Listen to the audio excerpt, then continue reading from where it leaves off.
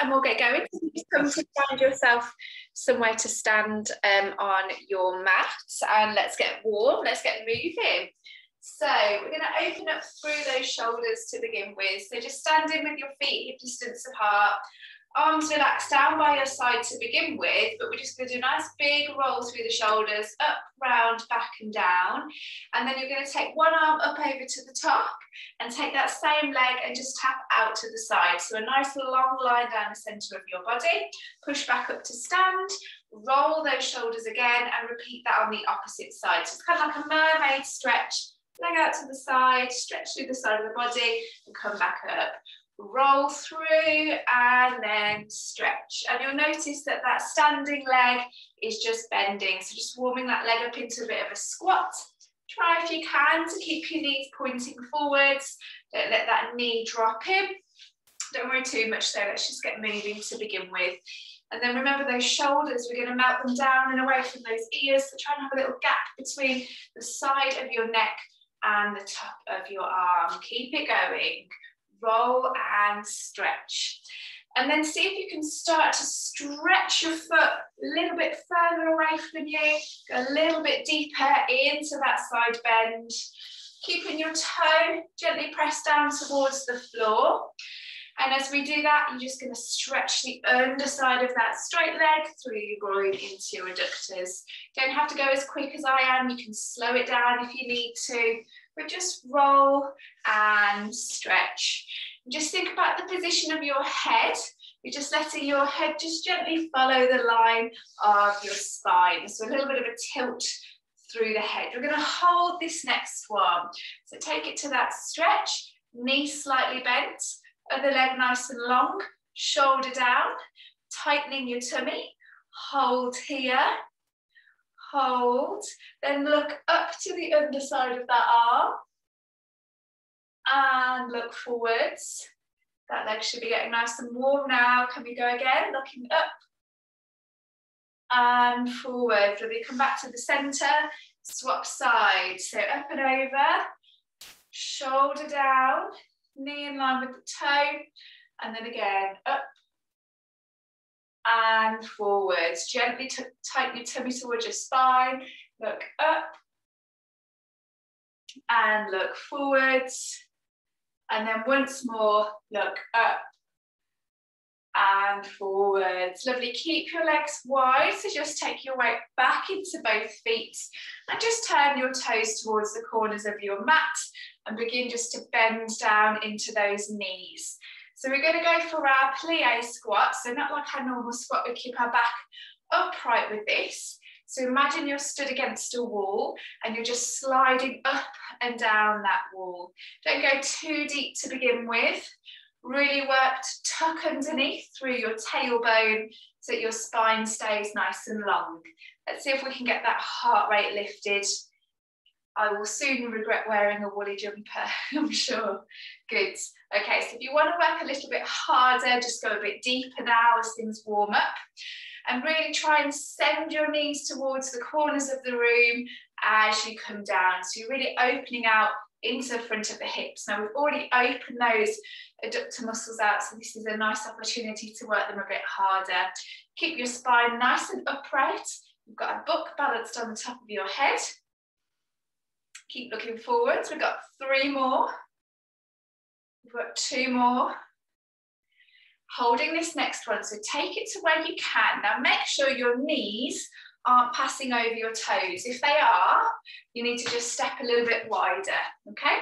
Hold here, shoulders down, and we're going to take it back into that side reach. Up and over, hold, and then look to that underside of the arm, and look forwards. Over to the second side, reach up and over, shoulder down away from the ear, hold, look up and forwards. Come back to the centre. Now, if you need to, stretch those legs out, then come back down, and we're going to do some heel raises. So just up and down on those toes. Lift and lower, lift and lower. If that feels like it's too much, just work on holding that squat a little while longer. I'm slipping on my mat and my feet are going further and further away from from each other. Keep holding. It's because I've not got the right socks on. 3, 2, and 1. Lovely. You can come up to stand or you can stay here. Shake those legs out if you need to, and then join back in. I'm just going to bring my legs back in again, and then we're just going to pulse. So imagine you're sat on a big bouncing ball, and you're just bouncing up and down on that ball, pulsing into that squat a little bit deeper. 10, 9, 8, 7, 6, 5, 4, 3, 2, and 1. Lovely. Come up to stand, and you should feel like you need to stretch those legs out. Okay, beautiful stuff. Right then, yes, take those jumpers off. So bring your feet a little bit closer, but not completely hip distance apart. So let's bring them in a touch and have your toes pointing forwards. So we're going to work on a hip hinge now. So I want you to imagine that you are holding 2 trays of drinks, and you're trying to serve those trays of drinks onto a table, but you're serving them over the shoulder of a guest. So you're going to take your hips behind you, and your trays of drinks come out in front, and then you stand back up again. So imagine there's a wall. You're just going to send your hips back towards the wall and come up. So you'll see my knees stay fairly straight. They can be a little bit bent, but most importantly, the movement's coming from me moving and hinging at my hips rather than bending at my back. Yeah, so bottoms come back, shoulders come forwards. Tighten the tummy towards the spine as you go forwards, and you should hopefully start to feel that elongates the back of the legs, stretching into your hamstrings. Good, well done. Okay, keep going with that. I'm going to give those of you that want to challenge your balance a little bit more of a higher option. You're going to take your weight onto one hand, forget your trays of drinks. This time, you're going to touch your fingertips down towards the floor as the back leg lifts up, and then come back up to stand. We'll do 3 on each side. Touch down and come back up. So when you're in that touchdown position, you should have a horizontal line through your body. And that means you're hinging at your hip rather than flexing at your spine. So once you've done 3, swap over. You could always meet somewhere in the middle and find something just to hold on to with your opposite hand that's touching down. You don't have to come all the way down to the floor. Just work with what you can. Or if that feels like too much of a challenge, just continue to work on serving those trays of drinks over the top of your table. Good, keep it going. I'm going to do 3 more on each side. Well done. Hopefully nobody's gone head over heels. Good, keep it going. Well done if you're going for that balance challenge, and don't worry if you're not, you'll build yourselves up to it. The very big pull through the back of the leg, especially if you're just on that one leg coming all the way down to the floor. Okay, I've got 3 more, so enjoy 3 more yourself. A really nice way of opening up the back of the body whilst getting some balance working. 2 more. And 1 more, lovely. Come back up to stand. Find yourself at the end of your mat now, and we're going to take that into a roll down. So that should have really opened up the backs of the legs to begin with. So roll downs, we know what we're doing. We're going to do 3 in total. Nice and tall to start, and then peel down through your spine. So you're trying to get those bones moving one at a time. Rolling down, pausing at the bottom. Everything should feel a little bit looser. And then we stack back up to stand, trying to keep your weight over the front of your feet.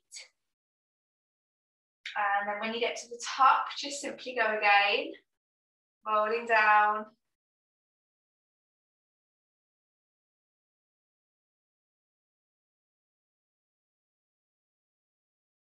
Good, and up to the top. Now we're going to use this next one to come into a down dog. So roll down, Jill, see how you feel with this, because it is putting a bit of weight into your shoulders. But you roll down, just soften your knees so you can bring your hands onto the mat. And then bring your hands forwards and push back into your heels and hips. Jill, if it's too much, just hang in a forwards fold. Just let the tension release at the back of your legs. Everybody hold here. Try and look towards your feet or towards your belly button. Arch your lower back. Send your tailbone towards the ceiling. And breathe deeply for 3, 2, and 1. Lovely. Slowly come down onto the mat, bend your knees, and then everybody just sit back towards your heels. Rest for a moment just to let your blood come out of your head and go back into your body. That's fine. And if you need to adjust your cameras, you can do so now.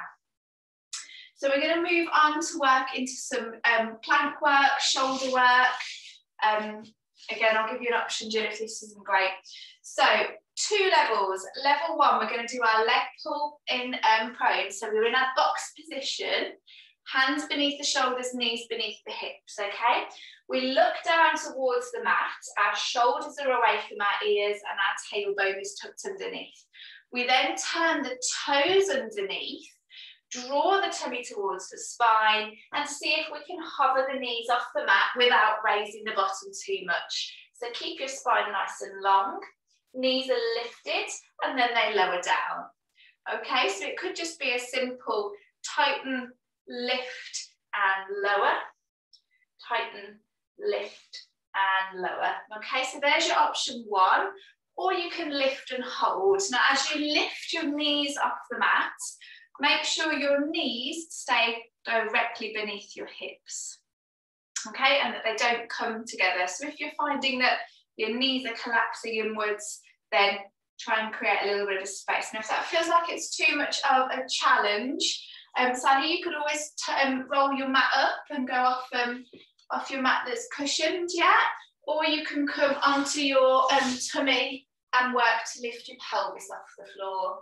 So try either of those options, see what works for you. Jill, you doing okay with that? You look great. Yeah, fab. Okay, for those of you that want to work into a full plank, hands come forwards, lift the knees, but then extend the knees and take the shoulders over the wrists. Keep the tail tucked underneath. So you could just lift and lower, lift and lower, or you can lift and hold. Okay, keep it going. I'm going to come and see how you're doing, although I can mainly see people's ceilings. No, that's fine. I've got a good angle of a few people. Go for it, Helen. Yes, lovely. Well done. Bottom down a little bit for me. That's it. Don't want those bums too high. Fabulous. Well done. Looking strong. Lovely, Elaine. That's it. Shake it out, join back in. Okay, give you the chance to do one more. Go on, Liz, go for one more. Whichever option you wish. We hold for 5, 4, 3, 2, and 1. Lovely. Sit back and give those wrists a little bit of a circle. Brilliant. Okay, we're not quite finished there with the box position. We're going to do some shoulder taps here with 2 options. So you're in your box position, you're working really hard to keep the tray of drinks on your lower back level, and then you're going to reach across and tap one shoulder, come down, opposite side, shoulder tap, yeah? If the shoulder feels a bit too high, just aim for the elbow. But the main thing with this is making sure that as you reach towards the shoulder, you don't twist your trunk, okay? So keep those backs of the shoulders nice and level, heads lifted, shoulders down, tails tucked underneath. So just tap from side to side. Sally, if you're finding that's difficult on your knees, you've got a space you could lean against a wall and tap without twisting. Sorry, Mum, I'm getting the mirror's really smudged. Yeah, there's an option. Well done, Sue, looks good. Well done, Emma, Isabel, all looking great. Oh, Lauren, hi. That's it, Liz, just keep the back of your neck long, looking down towards the floor. Okay, those of you that want to work harder, we're going to combine the shoulder taps with your full plank. Yeah, so you can come hands forwards, lift the knees and straighten the legs. And now see if you can tap alternate shoulders. A little bit of a tip here is just to take your feet slightly wider so that you've got a bigger base of support. Now this here is a big step up. Give it a try, and if it doesn't work for you, come back to those shoulder taps in your box position, or Sally, you can do them leaning against the wall. Tapping here and here. Lovely. Well done. Take those rests when you need to. Very good. Get tired quite quickly. Come in and out of those two options.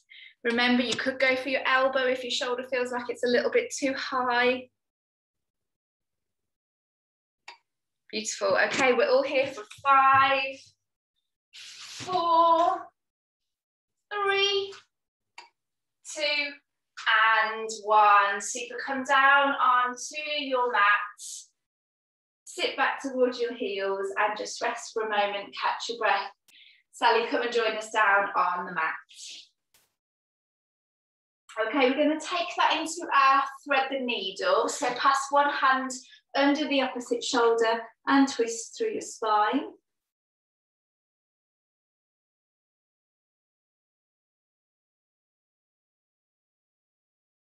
And then just quickly swap sides and breathe.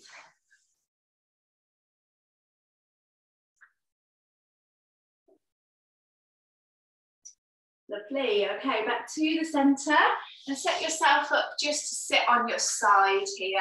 So we're going to sit in this kind of leg sweep position. So you've got your knees and feet stacked on top of one another with your knees slightly bent. You're resting your weight on one hand here. And the aim with this is to create as much space on the underside of your body. So lift your ribcage away from the floor. Nice big space through here. Same as we were working on in our warm-up, we're going to take that into our mermaid stretch. So reach up and over. And as you come up and over, you can lift your body away from the floor even more. So really push through the heel of your hands. You'll get a nice bit of shoulder work. And then from there, we're going to take it into our thread the needle. So passing underneath your body and twisting around. Come back to the centre. We come up and over. Really push away, but keep that arm from falling over onto your head. Nice open shoulders, and then pass through. And now's the time just to connect back in with your breathing, so that when you get to the top of that stretch, you're going to breathe out. And when you get to the back of that twist, you're going to breathe out. And just use your breath in to transition between. Looking good, Tim. Well done.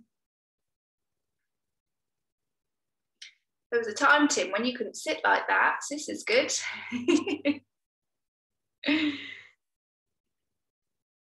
Well done, lovely. Beautiful. Okay, so keep working with that flowing movement. For those of you that want to, we're going to combine it with our side bends. So the hips come off the mat, lifting through the side of the body, and then we continue to reach over and twist through. Really good option for some shoulder stability work. So be really strong through the heel of your hand. Don't let your body collapse into your shoulder. Try and push the floor away from you and use the muscles in the underside of your core to help to lift your body off the mat. So it's not all just on your shoulder. Okay, we're going to do 2 more rounds with or without the hips lifted. You can bring those hips down if you need to. Do it back in. 1 more. Lovely. And twist. Super. And then just come to sit on your side. You probably feel like you need to give that shoulder a little bit of a roll around. Okay, no rest for the wicked. Come to lie on your back. So we're going to come onto some tummy work now, and then we'll do the opposite side in a moment. So rest position to begin with, lying on your back with your knees bent and your feet hip distance apart. Imagine you've got a sponge in the small of your back. You're going to keep a very gentle pressure on that sponge. So not completely flattening your back down towards the mat, but also don't lift away from the mat because we don't want that sponge to completely reabsorb that water.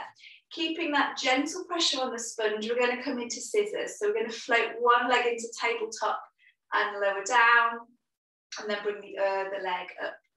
So just changing from side to side, trying to avoid too much twisting movement as you take your body, your weight across to the other foot. Sally, if you want to prop yourself up on some pillows to do this, that's absolutely fine. Just to raise your head ever so slightly, that might help. Okay, now for those of you that want to, we can go a bit quicker with scissors. So as one leg lifts, the other leg lowers, and we get that nice scissor transition mid-air, but keep that constant pressure of your lower back on your sponge. And remember those tabletops, they're going to finish with your knee directly over your hip, not here, not here. And we want those knees to be bent at 90 degrees, so no heels hanging down. Keep that movement at your hip joint. Don't let your knees or ankles change the position as you transition in and out of your scissors. Very nice. Relax those shoulders away from your ears. Make sure your hands are just gently pressed on the floor either side of you. Great work. Okay, let's keep these going. 5, 4, 3, 2, and 1. Hold one leg in tabletop. Let the other leg rest down. Doesn't matter which one. So you've got one leg on the mat, just with your knee bent. So your left leg bent. So you're like this, that's it, lovely. Okay, we're going to take this into a leg stretch now. So lengthen the foot away from you and then fold it back in again. So imagine that you're trying to switch the lights off, the light switch off with your foot. Tap it and then fold back in again. Now for those of you that want to work a little bit harder, we're going to take that foot all the way down to the floor before we fold back into tabletop. So easier option, slightly easier option, slightly harder option. Now for me, I find that my hip goes a bit clunk if I go too low, so I'm going to go somewhere in the middle. So it's really about using that core strength to work through your hip movements. We've got 6 more of these. Nice and long, 6. Again, thinking about that sponge as well. Don't lift off that sponge as your leg straightens. You've got 4 more. Well done. 3 more. 2. And then you're going to hold this next one. So set your level, either high foot or a low foot. Point your toe and imagine that your whole leg is a pencil and you're going to try and draw small circles on the wall in front of you. Now I say small because the smaller the harder. Now your goal now is to imagine you've got a glass of something fancy on your opposite leg, so the one that's not moving. Put a glass of something nice and cold on there and don't let that leg move from side to side as you circle the opposite leg. Okay, can you change direction with your circles? Make your knee as straight as you can. Squeeze your upper thigh. Don't let your back arch. Slow them down, nice and slow. Good, whole of your leg, keep your knee still, keep your ankle still. Yeah, rest if you need to. Okay, and then hug that knee towards you and build your courage up for the opposite side. Okay, so when you feel like you've stretched that leg out, place that foot on the floor and we're going to swap over with the opposite leg. So the leg that was just on the floor is now going to become your tabletop leg. And then when you're ready, begin to work through your lengthen and fold. So just starting with that long stretch, breathing out as we extend the leg. When you get to the end of that extension, really squeeze your thigh. You want to try and unlock the back of the leg. So by squeezing the front of the leg, we can lengthen the back of the leg. And again, remember, the lower we go, the more we're going to load up the abdominal wall. So you can at the same time do a little bit of a tummy tighten as that leg stretches away, or engage your pelvic floor. I'm sure you feel like you've already got enough to think about. Okay, you've got 6 more. Looking good, everyone. 5 more.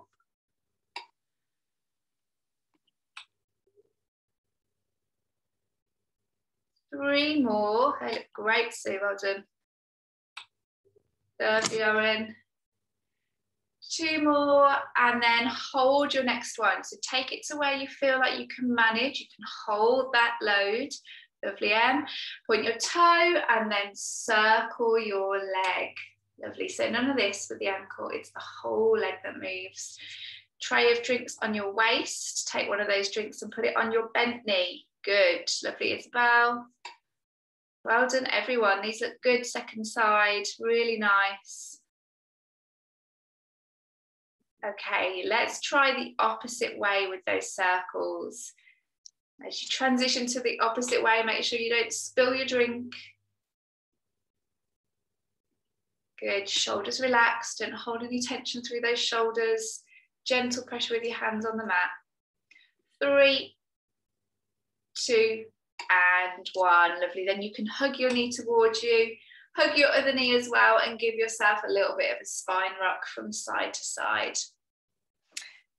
Beautiful work. Okay, we're nearly done. So just bring yourself to lie on your side, and then you can swap over to the opposite side of the mat if you need to. So just make sure you're doing the opposite shoulder to the first side. So you're setting yourself up with your feet, hips, and your spine all in line as if you're sitting against a wall, and your knees and your feet are gently pressed together. And then from here, lift your body away from the mat and just start to take that reach up and over to the top. Super. Jill, are you doing okay with that, or is that the sore side? Because you could take it onto your forearm. That might feel a little bit easier. No, okay.